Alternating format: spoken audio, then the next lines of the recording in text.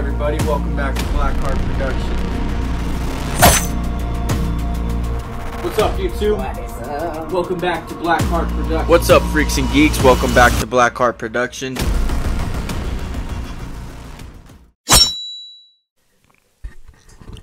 What's up, freaks and geeks? Welcome back to Blackheart Productions, and today we are going to talk about my first project I released on this channel, Friday the 13th, The Legend of Jason Voorhees. I know I already made a two-part video on explaining the story itself, but that was kind of like a review, like how me and Fern do like a scene-by-scene breakdown review. Today I just want to talk about why I really wrote the story, I guess you could say. I can tell you one of the reasons I wrote it is because, for one, I'm so sick of seeing absolutely no Jason Voorhees anywhere in the media whatsoever. So, like, I don't know, I'm big on reading. I love comic books, I love books, and obviously I like to write my own stories. And one thing that Tarantino always said was, write something that you want to see. So I wanted to see a new Jason, and I know we're all burnt out on origin stories with everything from Batman to Michael to Jason, and you know, that's why I kept this one really short. I didn't want to dive too much into the origin of the Friday the 13th because we all know that story. We don't need to be we don't need it to be told to us 1,000 different times. So I did give a little bit of the origin, though, and doing that just kind of paints a background picture, of course.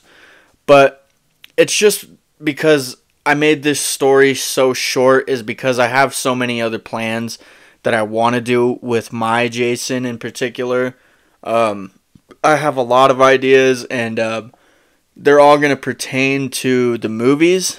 I'm not going to quite copy everything from the movies, but for example, I do want there to be an aspect of a copycat at some point. He won't be the whole antagonist of a whole story like Part 5 was.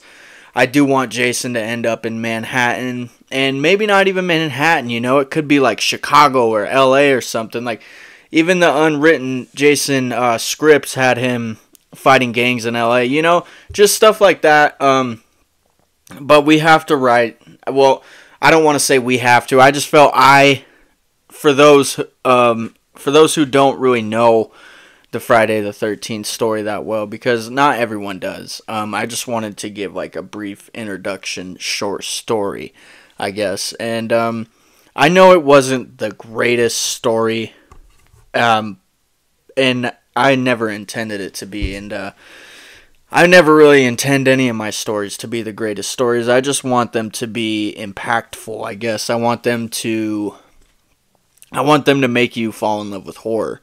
And I know this story wasn't scary, and it's a horror story, but it's a Jason story, you know. I just tried, like I said, it was just basically a brief introduction to the character himself, so I can take you on this journey with him to wherever we want to go, and that can include battling Freddy.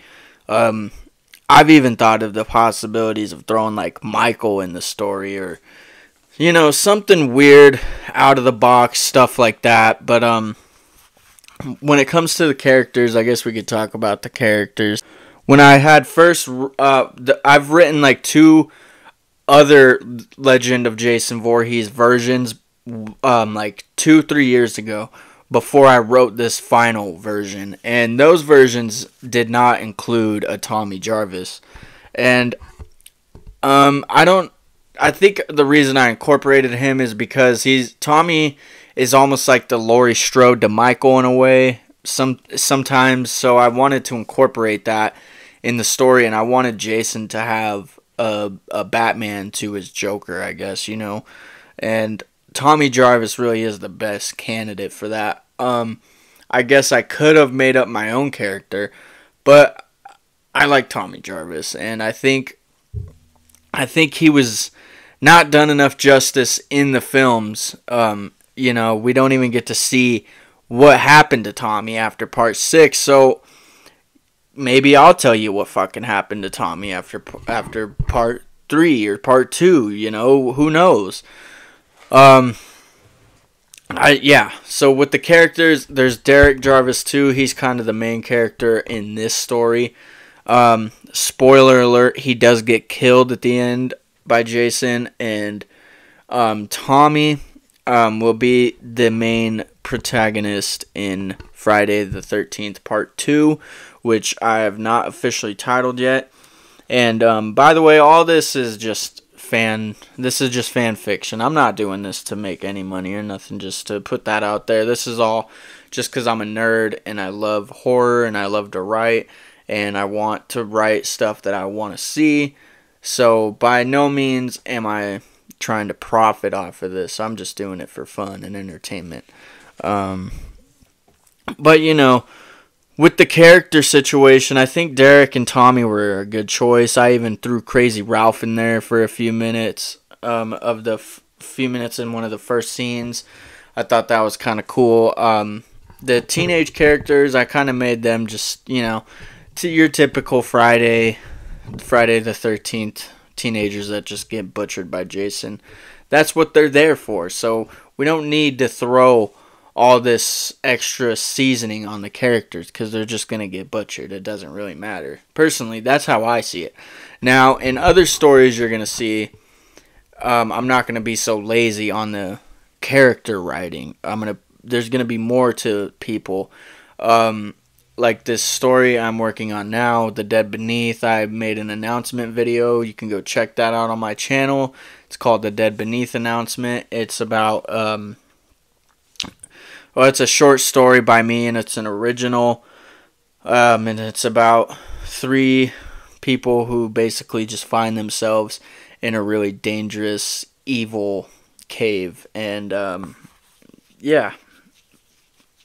I don't know where I was going with this. But, yeah, basically what I'm saying is I wanted to write the Friday story just because Jason has been absent for so long. We've gotten a new Hellraiser. We've gotten all new Michael Myers movies. We've got new Leatherface. We get a new Jigsaw movie every 2 years. But we never get Jason or Freddy. But I'm more of a fan of Jason, so that's why I wrote Jason.